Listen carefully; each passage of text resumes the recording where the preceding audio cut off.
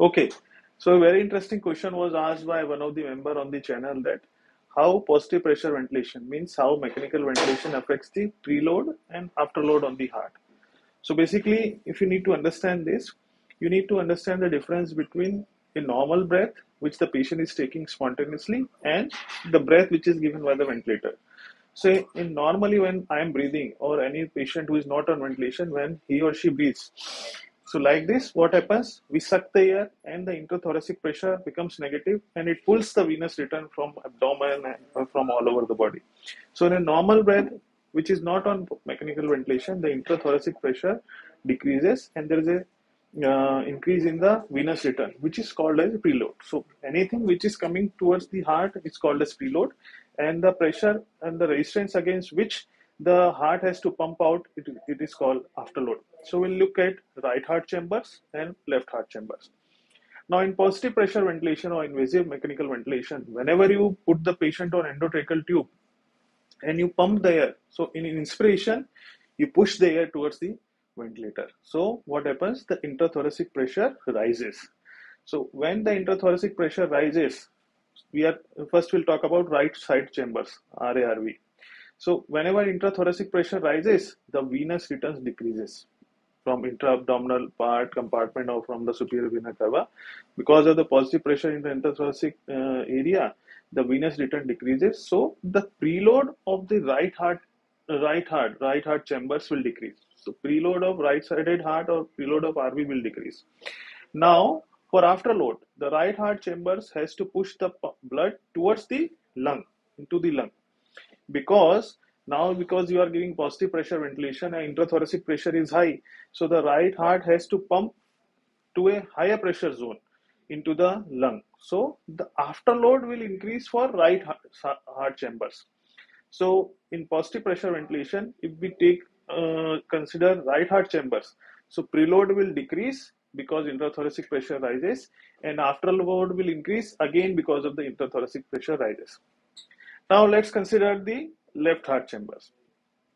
So LV has to take the blood from the lungs, which is returning from the lung, from pulmonary artery and pulmonary veins, which are returning.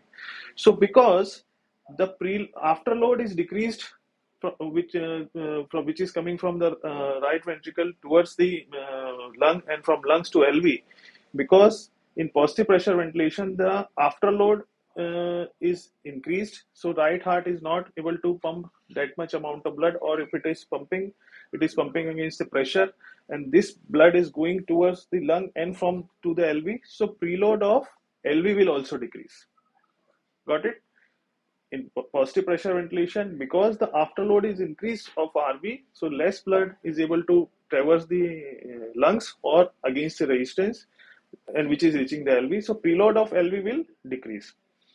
Now the LV has to pump the blood outside into the body, not into the lung, and the LV is a muscular wall, so that is afterload. Right heart was pumping the blood towards the lung, and afterload was increasing, but LV, left ventricle, has to pump the blood towards the body into the aorta, squeeze the blood from the ventricles to the aorta. Now what is happening? When the LV squeezes the blood, and the intrathoracic pressure which comes as a positive pressure ventilation during mechanical ventilation, this positive pressure also helps to increase the lung LV a little more. So afterload of LV gets decrease. That's why a patient of LV failure, or whenever you put the patient on mechanical ventilation, the afterload gets decreased and the LV left ventricular ejection fractions will increase a little bit. So again, whenever you take a patient on invasive mechanical ventilation, the preload of the right ventricle will decrease, afterload of right ventricle will increase, preload of left ventricle will decrease, and afterload of LV will also get decreased because of the squeezing effect of positive pressure ventilation on LV.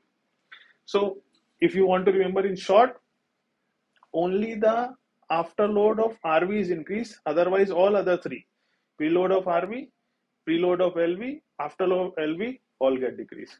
So I hope I am able to clarify a little bit about this. Now, just go on the Google or any other website.